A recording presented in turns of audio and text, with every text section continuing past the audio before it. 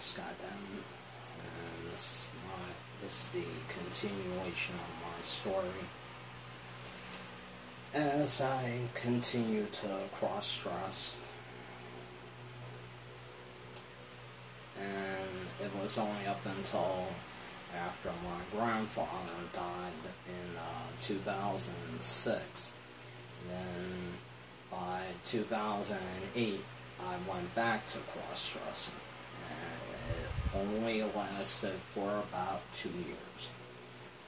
And it wouldn't be enough for another 3 years that I would return to cross-dressing. And that was in January of 2013. And here you see me today. As a cross-dresser and being a homosexual, I enjoy it, and I went back to smoking, and that was in 2013. I smoked my favorite brand of cigarettes, Marlboro Lights 100s, that my grandmother and my grandmother's girlfriend, Angie Morrow, used to smoke. And I tried my first cigar in February of 2013, and it went from there right up to 2015, and by 2016 I'm here in Florida now, and the alias I go under Barbara Ann Dammann, and I play like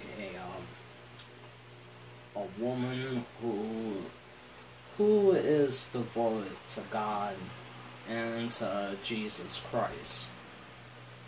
And I'm also an owner of my character is the owner of a cigar bar, affectionately known as Barbara A's, in Tampa, Florida. I started that in 2015, and that that right now is the continuation. And today, on Monday, February 6th, 2017, I'll show you in a minute.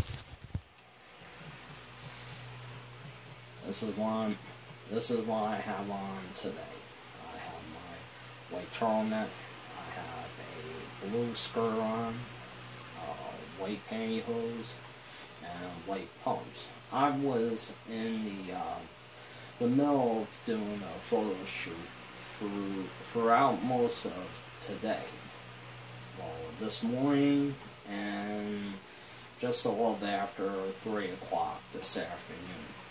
And when I die, this is the way I want to go. This is not how I want my story to be told, only by me. And I want everyone to know that, there's nothing wrong with it. I mean, yes, there are cross-dressers, and people don't know about it. And what is wrong with a man dressing up in women's clothes? There's nothing wrong with it. I mean, putting on pantyhose and a skirt or pumps, it makes you feel feminine. It doesn't lead into a sex change operation. It continues on, because some people would consider it as a fetish. Alright, this video is going to end. I'll see you next time. with part 3. Until next time.